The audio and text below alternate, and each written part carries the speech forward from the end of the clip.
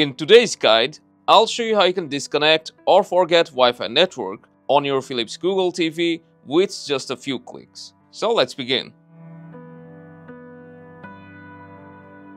To remove a Wi-Fi on your Philips Google TV, first you'll need to hold down the home button and this will open the quick menu. From there, you want to go to Wi-Fi, and under available networks, you'll see the Wi-Fi that you are currently connected to, and other saved networks will also be on the list.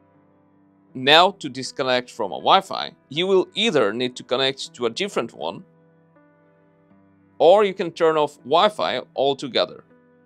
But in case you want to delete or forget a Wi-Fi, then just select the Wi-Fi, and after that you'll need to go down and hit Forget Network. Press OK, and the Wi-Fi will be deleted from your TV. And in case of saved network, you'll just need to press OK and then Forget Network. So that's how you can disconnect or forget a Wi-Fi on your Philips Google TV. Hope this helped, and I'll see you around.